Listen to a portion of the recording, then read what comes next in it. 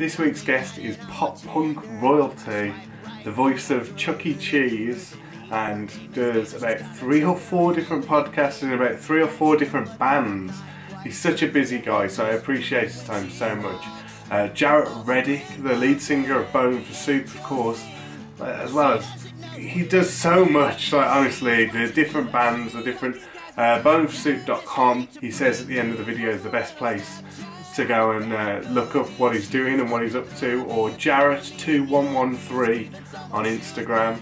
And you can look me up if you're on Instagram as well, which is at gingerbeardmark or at gingerbeardmark on Twitter. Get my little plugs in there as well.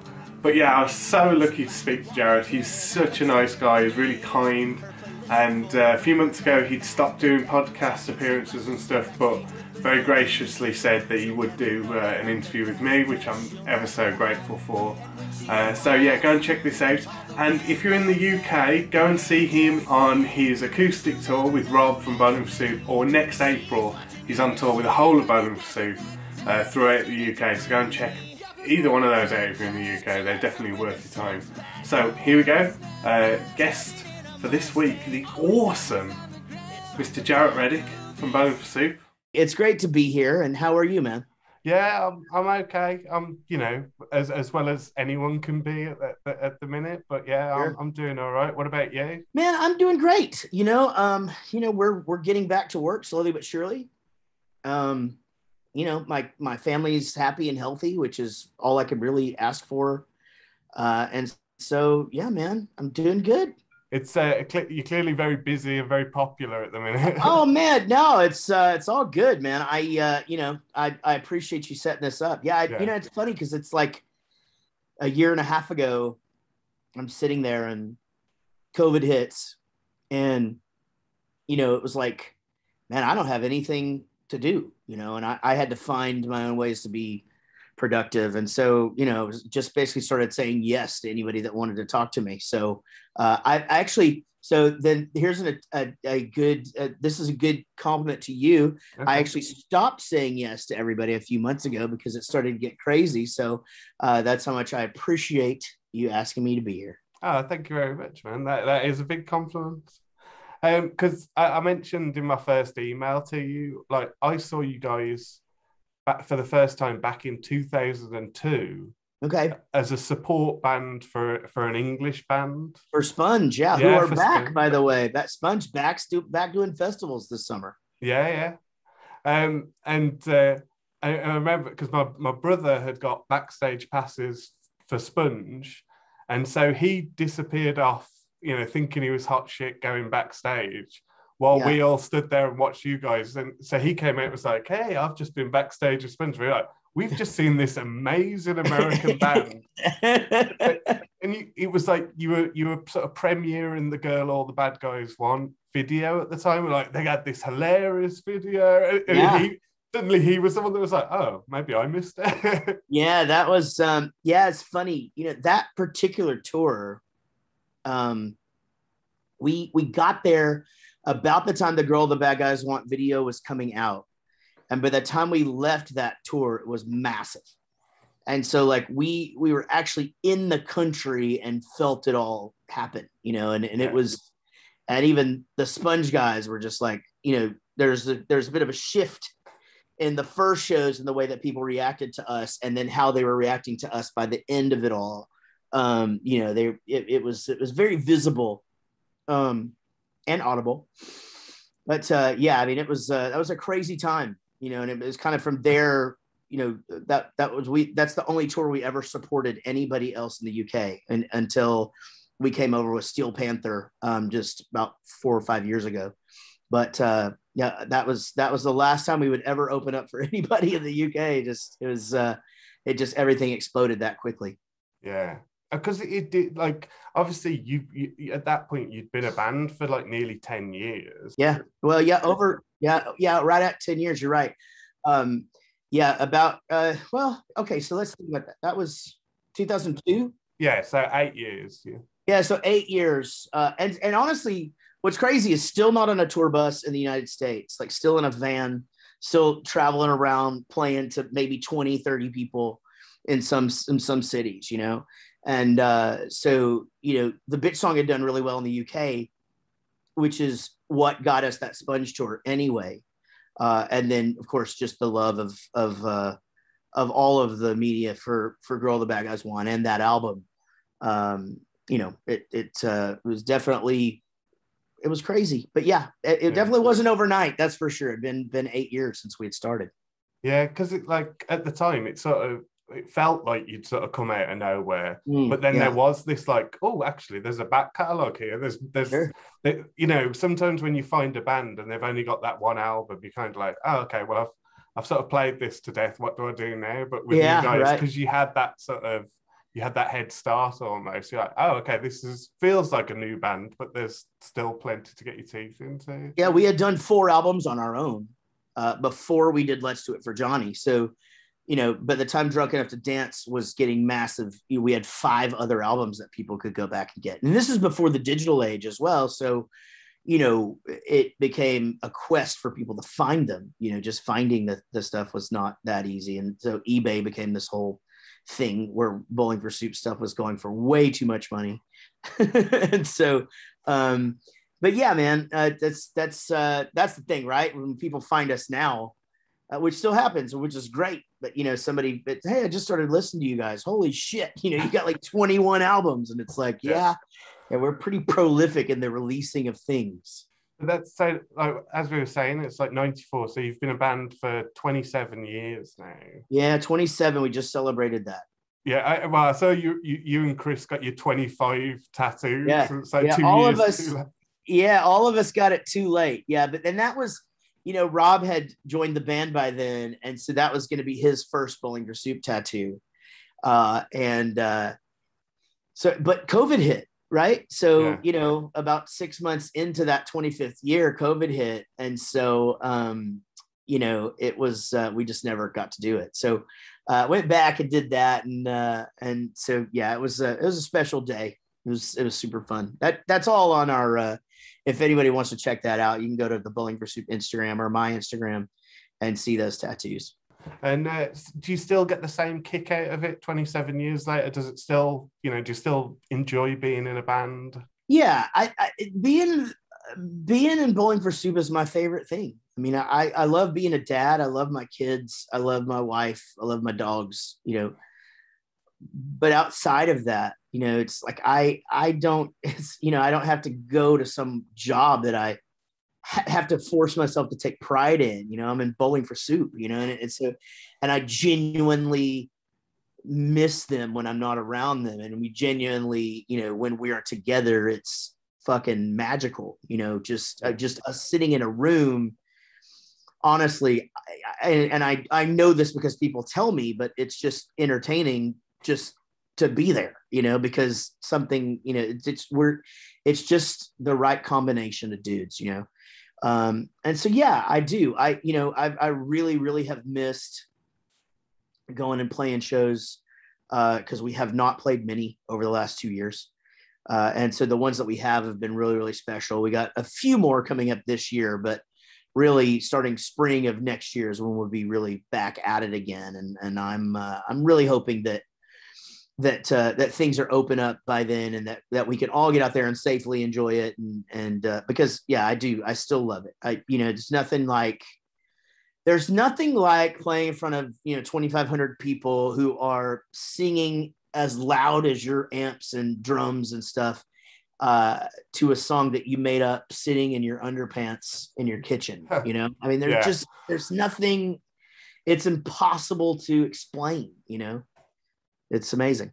That and like that loyalty as well. As I'm sure there are people who've been with you all the way, you know, and I know, you know, lots of people who, you know, found you like in the early 2000s and jumped on board and have been on board ever since, like including myself, you know. Yeah, I mean, you know, like you, 20 years. I mean, goodness gracious, that's, you know, and that's just it, generations, you know. I mean, there's people who were coming to see us in Texas in the 90s that now are, this is crazy, but that are bringing their grandchildren to see us, you know, because they were bringing their, you know, they were bringing their teenage kids. Think about it, though. If you bring in your teenager to see us, back in the late 90s or 2000s, you know, that there's a good chance you've got a 10-year-old grandkid now, you know. It's like, so, you know, 3 generations of people coming to see us. And I mean, that was one of the first things that really sort of alerted me. I don't know if that's the right way to say it, but I guess, you know, sort of that I caught on to, like, man, you know, there's something about us and what we're doing that, you know, parents and kids agree on. And that's the thing, right? People are like, what's the connection between you and the UK audience? And I'm like, well, UK audience really gets the energy and the humor. And also just because they can tell that we're just real people. And I think that American people get the same sort of stuff. But for some reason, it becomes more of like a musical thing over here. But in both places, and you know, and everywhere, we're that band that, you know, like a dad is like, man, I have zero in common with my kid. We like completely different things. And then we found Bowling for Soup. And now we're absolutely hooked. We never miss a gig. We talk about you all the time. You know, it's like the first time he ever came out of his room in 10 years and, you know, whatever, 2 years. And it was because your new video is coming on, you know, and we had to watch it together. And it's like, man, I was like, there's something about that, guys. Like, you know, and it's still like that to this day. Yeah. It's clearly special to people and resonates, you know. And I you know, it's hard to say that any music is sort of timeless, but I think, I know you jokingly updated Girl All the Bad Guys once recently. Right. And, but I think lots of those songs still hold up, and they, you know, like High School Never Ends and stuff is like, yeah, I can relate to that. And I'm sure teenagers today can relate to that. And, you know, it's, you know, that's one of those songs. I was actually just saying this on another interview, but, and I'm almost 50 years old. And here I am singing a song about high school, but the message of that song is still true, in that the politics and just those relationships and the way that they work and the inner workings of just social existence in high school is sort of just it's just everything else just sort of expands on that and becomes these other little pockets of that. So it's just like, it's the same thing in the workplace. It's the same thing with you and your best mates. It's the same thing with your neighbors. It's the same thing, you know, here, whatever. It's like those just odd intricacies and relationships. And like, you know, why is my wife in an argument with my other friend's wife right now over literally nothing? Like, what is happening right now? But it's the same shit, right? Yeah. It's all the same. And so it is funny. It's like, you know, that phrase, high school never ends, I had made up. I hung on to that for so long already. And now that song is, you know, that song came out in 2007. So, you know, 15 years ago, and still rings true to me. Yeah. And like I say, I think you talk to lots of people that's it's still very true. Yeah, for sure. I mean, I think most people would agree. You know, I think most people find themselves in situations where they're just like, Jesus Christ, high school never ends. You know, like it's just you know, it's, I mean, I see it on the internet all the time, and I want to just like hashtag high school never ends. But, you know, I oftentimes can think of something a little bit more clever. It's like you know, for the most part, I've sort of separated myself from lots of the people I went to school with. But someone got in touch with me recently, like a friend of mine got in touch with me recently after years and years, and he started bringing up names of people that he still sees. And I was just like, oh my God, I haven't thought about these people for years. But there are still some of those same dynamics of like, oh, well, he was seen out with so-and-so's girlfriend. It's like, yeah, this is a conversation we could have had 15 years ago. And it would still...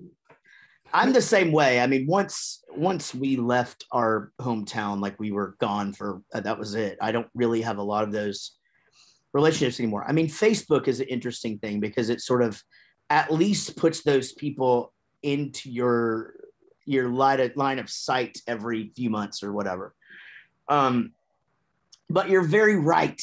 you know, you still see those, and I see them interacting. I see people that I knew back then interacting and just going, oh my God, like this is still how we're acting, you know? But you know, it's it's just a comment on, you know, how our social network, and by that I mean the physical social networking, how that all works, and it's pretty accurate. Yeah. And like with playing shows, do you still get a kick out of playing the hits? Because I imagine, like, you know, the gigs I've been to, you know, you start certain guitar riffs and the crowd just goes crazy. Oh yeah, so totally. Do you still enjoy that, or, you know, because I've seen a few bands get a bit bitter about, like, oh, you're only here for this song, or Here's the thing: hits don't grow on trees. That, you know, the thing is that you've created something that makes people genuinely happy, which is what you set out to do when you put those chords and words together. The fact that people just get so weird about the fact that they have one song that's popular or more popular than others, or they, you know, hey, we're going to play our entire new album. To me, that's just such dog shit. And it's such disrespect for your fans. You know, if it's a thing where you're like, hey, we're going to play our whole new album, but then we're going to play you guys 5 or 6 songs that you actually like, you know, okay, maybe you do that. But, you know, don't be fucking pissed if you've just alienated most of them and they're all asleep by the 8th song, you know? I mean, because that's not what they're there for. Man, people are just like, are you sick of playing Girl the Bad Guys Want? There is nothing. You talk about people reacting to a riff. They hear the first 3 notes of that, and it is crazy. Just, and the bitch song is the same way. They hear that drum beat for High School Never Ends. You know, they hear woo hoo hoo, and it's like, what the fetch time, Jesus? You know, it's like, how do you ever? I just gave myself chills. If I had hair on my arms, they would be standing up right now. I mean, that's the whole reason we're there. You know, like, I don't understand the arrogance of expecting people to be into just every fucking thing that you do. You know, that's just not, it's not reality, you know? And you know what? Hopefully you write another song that people like, you know? And if you don't, you know, you can play a few of those ones that are stroking your own ego. That's fine. And we do. But look, there's 9 or 10 songs that if we don't play, people are going to be fucking disappointed. And so that's what we get paid for. Yeah, absolutely. And it's the show as well. It's, you know, like you were saying about British people sort of appreciating the music and the vibe and the energy and stuff. And there are, you know, a few American bands that I will definitely, no matter when it is, I'll go and see, because I know it's going to be a good night out. I might hear some new music. I'll definitely hear some classics, but I'll laugh and I'll dance and I'll enjoy myself, you know. Yeah. And isn't, you know, I'm sure that's what you do it for at the end of the day, isn't it? For sure. Yeah. I mean, and for us, it's about the show. Our show is, and I think, you know, I think our fans will agree. We're entertaining each other, and everybody else is just getting to be a part of it. Like we're trying to make each other laugh. And that's the beauty of it all, is this, like, that we're having as much fun as you are. And I think that is what really caught on, I think, was the realness of it for us over there. And just, you know, the fact that we just sort of look normal, you know, and, you know, I think that helped. But, you know, and I think we wrote some good songs as well. And luckily, you know, even when we put out new stuff, there's always a lot of support throughout the United Kingdom. So that's good for us. Hey, Mr. Record Man, what's wrong with you? Still living off your catalog from 1982. Hey, Mr. Record Man, your system can't compete. It's the new artist model, file transfer. Come play. Download this song. Download this song. What's your take on streaming? Because I know lots of musicians are against it, and you know, Spotify and things. Hey, what's your take on that? Here's my take. You know, we've never made money on music. When we were selling hundreds of thousands of albums was the time of Napster, LimeWire, and all that. People were stealing as much as they were buying, and we missed out on the of the thing where you sell a bunch of records and make a bunch of money, which is fine because that's gotten us to where we are now. And here's where we are now. We're making money on streaming. Everybody is. And those who aren't making the kind of money that they want to make have never been on a label where you literally get nothing. You know, you just owe them money all the time. So I think what people have to understand, and where musicians get caught up, is that I just see so many young bands especially think, I'm going to go spend $10,000 on this album, and then I'm going to put it on Spotify, and I'm going to make my money back. Well, that's not how it's ever worked. It's never worked that way. Back in the day before streaming, you had to go make CDs, and that was more of an investment. You had to do this. Then you had to go out there and bust your fucking ass and sell them to make that money back. So it was never just, I'm going to do this, I'm going to throw it out there, and then I should get paid for this. That's the thing, is you have to put all of it into perspective on what you're actually providing and the work that you're doing. So if you're not making enough money on streaming, then you need to get your streams up. How do you get your streams up? Build a fucking tour base, build a following, get on playlists, bust your ass like we fucking did. So I'm passionate about this because I think bands are fucking lazy now. I think they think that, okay, well, there's like in America, for example, we were talking just a minute ago about how we had already been together 8 years before we had a hit. Yeah. Well, look back on our stories of those 8 years. And that is us in a van, literally driving from city to city, sometimes not even having a show, just trying to find one. Going into bars going, hey, do you have a band tonight? No, you want one? Like, let us play. Let us get in front of people every single day, driving. So if you're not doing that, if you're not putting that much work into it, you have no reason to complain about how much money you're getting paid on streams. And that's the way I feel about it. I think that's an outlet that you can build upon, but it shouldn't and never has been. Selling music has never been the main source of income for bands ever. It never has been. It's merch, touring, shows, merch, touring shows, touring shows. That's it. That's how you make money. So just be happy you're getting fucking something. That's what I'm saying. It's like you see lots of musicians today where it feels like they're selling you merch to sell you an album. So it's like, I'll buy this T-shirt and we'll throw in a digital copy of the album. Buy a hoodie and we'll throw it, Right, exactly. Look, here's what I tell bands all the time. So I hope a lot of young bands listen to this. And don't think I'm an asshole because I'm not. I just am one of the only people that'll just fucking be honest with you about shit. You should make CDs and give them away. They're fucking cheap. Nobody has a CD player anymore. So trying to get people to pay for it is crazy. But those that do, just give it out, but put something in their hand so that they feel like they have to go, oh, well, I should go. Let me go listen to this on Spotify. I don't own a CD player. Nobody does. So why don't I fucking go get this on Spotify, right? Like, I'll go listen to this because they took the time to do that. But especially if they're buying a piece of merch, if they're paying 25 pounds for a T-shirt, 20 pounds for a T-shirt, or whatever, hand them a CD, put it in their hand, and just go, hey, even if you don't have a CD player, go stream this, but you're right. That's the business card these days. Because quite frankly, it's already on the internet, right? So it's hard to expect somebody to buy a CD unless you're a band that can autograph them all and that means something, or you're a band that can have some sort of special packaging or something in the CD that they can only have, and they're going to want that. At that point, okay, sell them that music. But quite frankly, you're selling, why buy the cow when you can get the milk for free, right? Like, that used to be about chicks. Now it's about songs. I'm passionate about this whole streaming thing just because, again, ask a band that was around 15 years ago how much money they ever made selling music.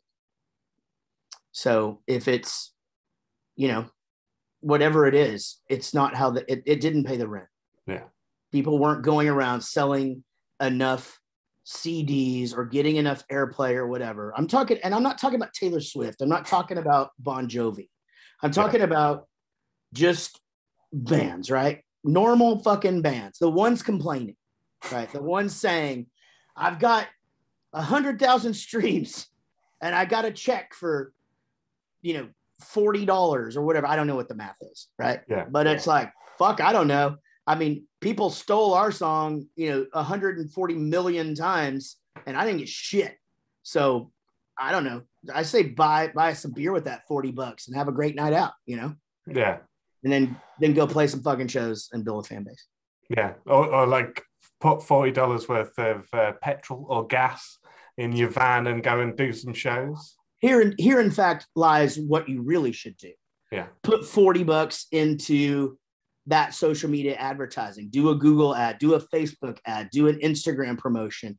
Buy something that you can all sign and that everybody would want and give it away for followers. You know what I mean? Reinvest in yourself. Because that's why when you ask, how much money were you guys making on CDs back in the day? It was all going in the gas tank or to buy stickers to give away or to put up and all of this. Like it's all just reinvesting, right? Nothing has changed. You know, it's not like things are just different. You know, you can look at and sure, look, do I wish that we got paid more for streaming services? Sure. But do I want you to boycott them? Fuck no. Put me in a playlist, man. Fucking spin that shit all the time. Just keep going. Because look, it's more than we ever made before. I know I already said that, but you know, it's like when you get a check for something that you used to just exist in the world, and you were out there like fucking playing these songs. Please buy t-shirts so that we can afford to get to the next town.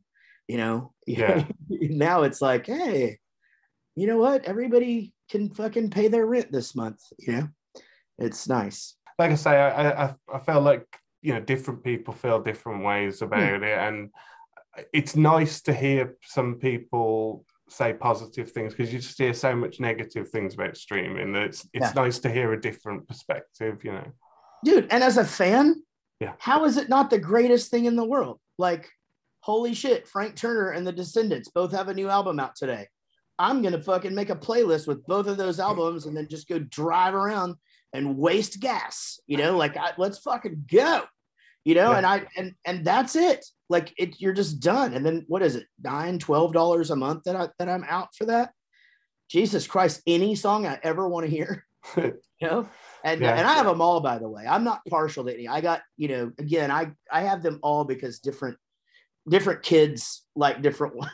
You know, I have 3 kids and a wife, and certain people like this thing and this. So I got Amazon, Pandora, Apple Music, Spotify, you know, whatever. But so, you know, people like, which one? I don't care. Just fucking pick one and stream the shit out of us. We're thinking about calling the new album Stream the Shit Out of This Album, Fuckface. And I'm not kidding. Yes. I like it. You know, it's like there's, you know, back in the day we'd have like System of a Down with Steal This Album. It's like the modern equivalent of it. You know, or you have the visionary who was MC Lars, who would download this song, which I appeared on and sang, which is not that far off. As now, he did say records companies wouldn't exist in 10 years, and they don't, as they did then. They do exist, but they've had to change their business model too.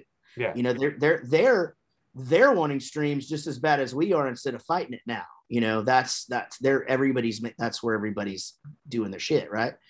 So, but yeah, it's download this song was way ahead of its time, you know, and I think he knows that too, you know, that he was fucking telling people to steal his shit back when other people were paying for it. And I had him on the label for a while on crappy records, and you know, when you're trying to when you're trying to get your investment back, and he's just fucking giving away hard drives with all of his shit on there. It was frustrating, but I love that kid, man. He's smart dude.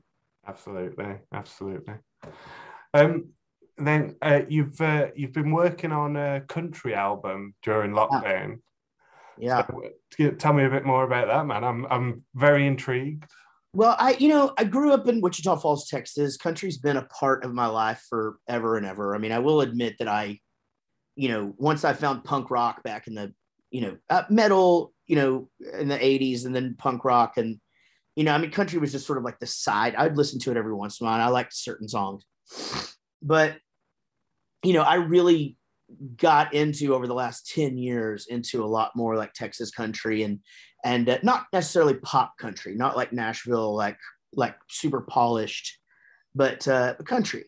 Yeah. And, I've always thought, man, we should do a record called Bowling for Soup Goes Country. And, but I've also always wanted to do something on my own. And not to get away from those guys, just to do something in addition, because I'm not slowing down Bowling for Soup. Like, we just fucking finished a new record too. Yeah. So I was quite busy during the lockdown. Yeah. But yeah, man, I went, I just decided, I just said, fuck it. I'm going to do it. I'm invest my own money and try to do it as economically as I can. And so I got with my friend Zach Malloy, who is in a band called the Nixons, who had a big hit back in the 90s. And but he's been a songwriter for the last 20 years, and has written songs for like Carrie Underwood and Blake Shelton, but also rock bands like Skillet and Hailstorm and Daughtry and tons and tons of bands. Great writer, great friend, great producer. And I was just like, let's just do this country record together. So we wrote it together and he produced it. We hired all the musicians who recorded 12 songs in one day. Wow. It's fucking crazy. But that's the way it works, and that kind of music. They just chart it out and just sit there and play awesome shit. And I got guests on there. I got Stephen Edgerton from the Descendants. I got Uncle Cracker. I got Frank Turner, Cody Canada, who's a big Texas country guy. And I managed to put this thing together. So I'm trying to get it out by the end of the year. In fact, I just before I started talking to you, I sent my wife a photo or a JPEG of the cover that I think it's going to be. And she was like, I really like it. So I'm getting close, man. But, okay. I want to play music. I want to create stuff. And it's like, I don't know what pace Bowling for Soup will keep going, but I know what pace I want to keep going. And I don't think we're going to slow down per se, but I don't think we're going to really speed back up, Yeah. And I don't mean COVID. I mean, we're going to get back to the point where we were, 2 years ago, where we're touring, a couple of months a year over the course of the year and releasing music or whatever. But then I want to, of course I got my podcast and that shit, but I want to, I want to make sure that I've got enough outlets to create. And, I did a band with Kelly from the Dolly Rots, and that's fun. I want to make sure that we can do more stuff. And, it's awesome too, man. I think people are going to love it.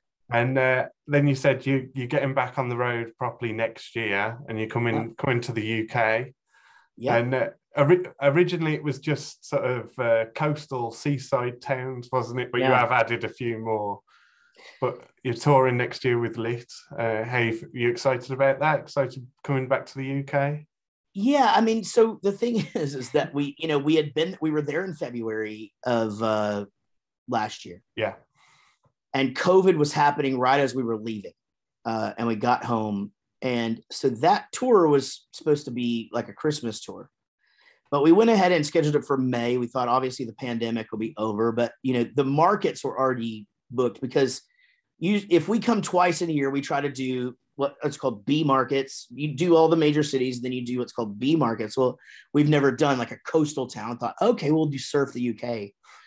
But then that got pushed a year. So now it's super weird, because it's like we will have not been there for 2 years, and we're going to like, all these little coastal towns. And then, I think London and Glasgow, and I think maybe Birmingham, Yeah, it's not the normal place that we usually play, but I'm excited about it, man. I mean, we've known the Lit guys for a long, long time. I think that they're just such a rockin' band, and then of course the Dolly Rots, who are like family to us, as I mentioned before. Kelly and I even have our own band, and we vacation. Our families vacation together, and our sons are best friends. So, that's like having family on the road. So, I'm super excited about it. next April is when it is. Surf the UK. So we changed it to Crowd Surf the UK. I'm hoping that maybe I can get the acoustic tour in before that, just kind of get over there and sort of start to get my chops back. But Bowling for Soup's doing a few shows later this month in the Northeast here in the US, and then a home show in October, a couple of little random things here and there. And then, pretty light first part of next year. Rob and his new wife are going to have a baby. So we'll be taking a little time off for that. And so I'm actually hoping that I can use that. That'll be getting ready for the new record. So the new record should drop in April as well. Okay. And I'm hoping that I could use that time to get ahead on writing more stuff or doing more covers. And, so we keep ourselves busy doing the covers. That's another thing that I should say about streaming. Could you ask me about this? Yeah. One of the best things about streaming is used to, when you wanted to do a cover song, if you sold it, you had to figure out how to pay the rights, the mechanical royalties, and just the royalties and all the publishing and all that stuff. Royal pain in the ass. Now, if you release a cover on YouTube, Spotify, all that shit, as long as you don't go and sell it, you can do it anything you want. Yeah. So you can put out a covers album tomorrow and not pay any royalties as long as you don't sell it. But here's the beauty of it. You still get that streaming revenue, and that artist gets paid their part of the streaming revenue for the writing of the song. And here's the best part. That company, Spotify or YouTube or Pandora, or whoever, does all the accounting and payment for you for free. So, I tell everybody, like, how do we build it? Dude, just fucking put a cover out every month. Like, do a badass cover song, put it out as a single, and just keep doing it. Go. Just keep that content going. And then one of them's going to catch on, and you're going to see your numbers go. Exactly. Yeah. And that a lot of pop punk is sort of built on covers. There's me and my brother took my dad. I think it was 2019. We took him to see Real Big Fish. He'd never seen a Real Big Fish show before, and he was like, "Well, you've taken us to loads of gigs. Let us take you to one of our gigs." And we took him to see Real Big Fish. And we're like, "Have you listened to any of the songs beforehand?" And he was like, "I've listened to Brown Eyed Girl. I've listened." He just listed all the covers. Yeah. Like, what is the other one? Take on Me. Yeah, Another Day in Paradise. Yeah, that's awesome. Like, okay, so you've just listened to them doing other people's. Yeah, absolutely, man. They did this bit on. So we're obviously very close with those guys. We toured together many times, and they did this bit on the Warp Cruise where they were talking about how they did this cover song, and the only real hit they ever had was in the 90s, and they did a 20-minute bit, I'm not joking, of just them playing like a verse and a chorus of different 90s songs that weren't theirs. Yeah. And it went so long that it did that thing where it's funny at first, and then it gets uncomfortably odd, and then it's just the fucking funniest thing you've ever heard in your life. Yeah. And I mean, it was one of the best bits I've ever seen a band like that do. I still think about it to this day, just like, and then they finally get to their one hit, that they had back then, the Sell Out, which was a big hit for them in the 90s. Thank you ever so much for talking to me, Jaret. I really appreciate your time. That was fun. I'm sorry I didn't. I apologize to everybody for getting on such a rant about streaming, but I don't know, man. You just see everybody complaining about it, and I'm just like, man, I just don't feel like people know where it was years ago, But what are you gonna do? You can't convince everybody that you're a genius. And make sure you go and see Jaret in next April here in the UK, and if if we can squeeze a solo tour in there in the meantime, definitely. And also bowlingforsoup.com, obviously, for all of your tour dates all the time. But I also do 2 podcasts, or 3 podcasts actually, and I'm all over social media, and I've got 3 bands, and then the new country thing. So that's all insane. I get it. So just go to jaretreddick.com And all your links to everything are there, or just follow me anywhere at JARET2113. Awesome. Yeah, I fully recommend following on Instagram. I really enjoy your Instagram. Thank you, man. I appreciate that. 8 o'clock Monday night and I'm on Tinder. I swipe right on a girl a little cooler than me. Her name is Ava, she's got a choker and a lip kit. She likes Youngblood, but I'm not quite sure who that is. And when she walks, all the wind blows and the angels sing. But she doesn't. You have to polish yourself, Mark.